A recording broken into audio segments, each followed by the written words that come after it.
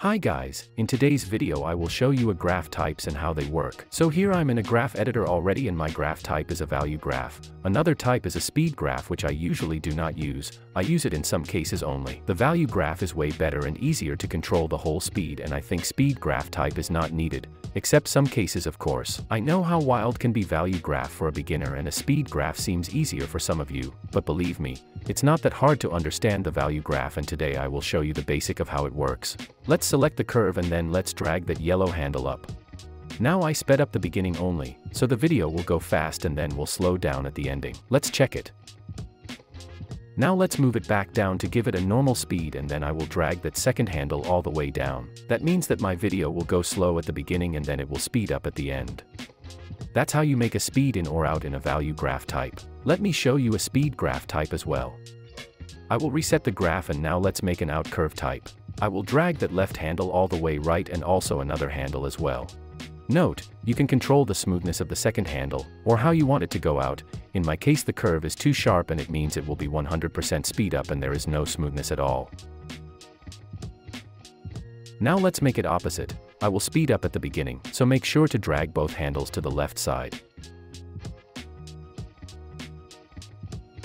I use speed graph when I make a very basic effects and when I just need a harsh speed in or out curve. Note, don't use the speed graph when you make a speed ramped video, cause your clips won't look smooth. Always use a value graph to control the speed of the videos. Let's say value graph is more advanced and you have more abilities to control the speed. Speed graph type is mostly used for animating the text speed, or for example to control the speed of the effect, but not the clip. Let's go back to value graph now and let's make a speed ramp for example.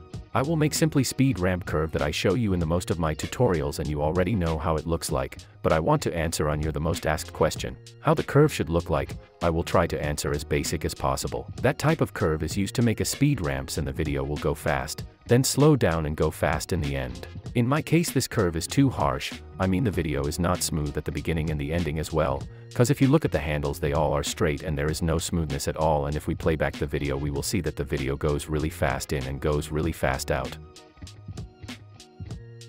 Now let me show you how to smooth the beginning and the ending as well. By simply slightly dragging yellow handle down, I have smoothened the beginning of the video. Let's smooth the ending as well.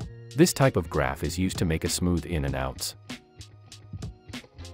And now let me answer on your question, which graph type is correct and which to use in your video. Both curves are correct. It's not about which curve you will use, it's all about the music you will use. If the song is not too crazy with its beat drops, you can use a smooth curve, but if the music is going crazy and you think that your video should be harsh, make the curve harsh as well. Hope I have explained it easy. In case you will have any questions, feel free to ask. If this video was helpful, please like this video.